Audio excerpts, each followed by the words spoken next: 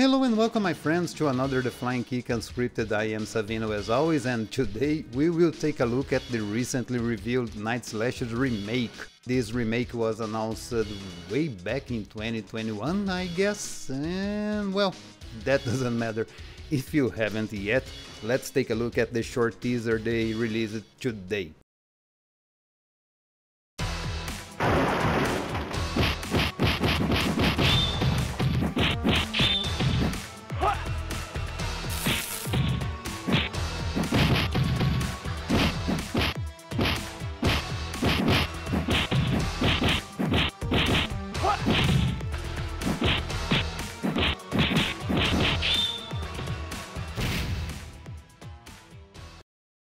So the first thing you guys should know, and that's not obvious because the lead developer has two companies, is that Night Slasher's remake is being produced by the same guys behind Skinny and Franco, and you can see some similarities in the art style.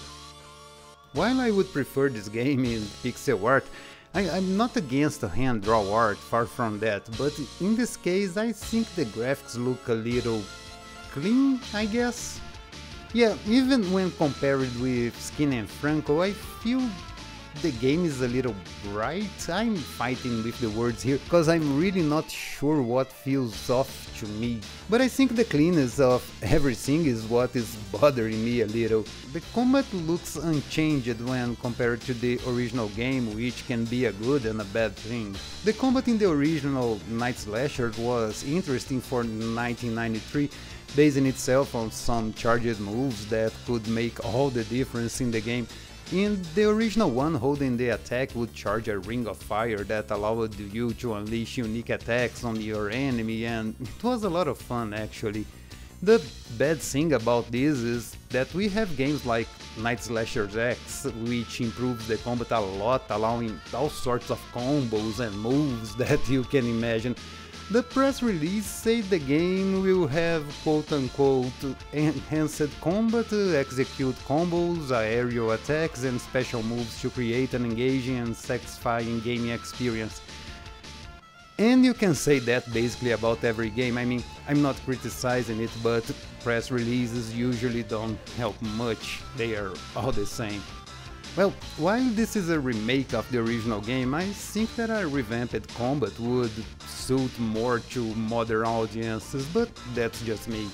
One thing that I noticed is that Chris is using his signature cross instead of that weird ball thing that he used to have in the western version of the game. Curiously enough, we don't get to see Jake being played here, only Christopher and Honghua are shown in the game, which led me to believe that Jake isn't exactly ready yet.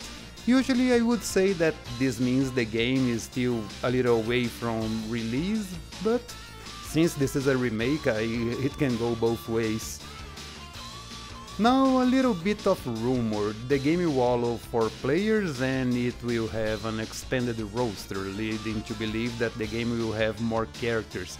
And that's exactly what I've heard. The game will come with a brand new character that so far I know nothing about except that.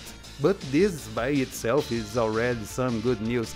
The same source said to me that the game will be local only at launch, but an online mode is being studied as a post-release content. Take all of that with a handful of salt. I'm passing to you what I heard, and while my sources are to be trusted, these things change a lot, and from the people I talked to, only one mentioned the online. Another thing that will be in the game is the ability to change the soundtrack from the new and improved one to the original one. A good thing if you ask me, because the OST from the original game was pretty solid, and while I'm sure I will spend most of my time listening to it while playing, I'm more than interested to hear what the new one will sound like. Now, there's something interesting here. It seems you will be able to pick the original art style for the game, but with improved controls.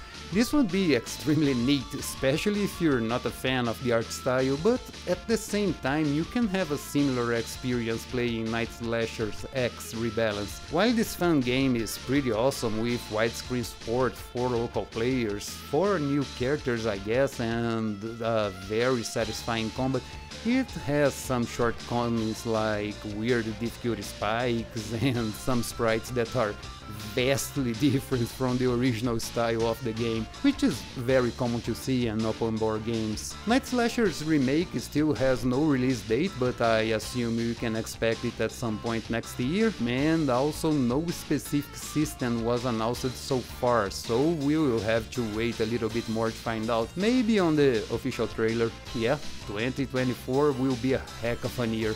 Oh, and by the way, I know there's one among you that is already asking, so I still have no information about a physical release or collector edition. Yeah, you know who you are.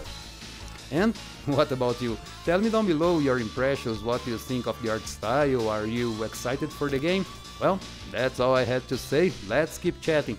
And don't forget, we now have a cool Discord server with tons of beat-em up fans and creators, link down below. Other than that, I hope you all have an awesome day, and remember, keep beating up.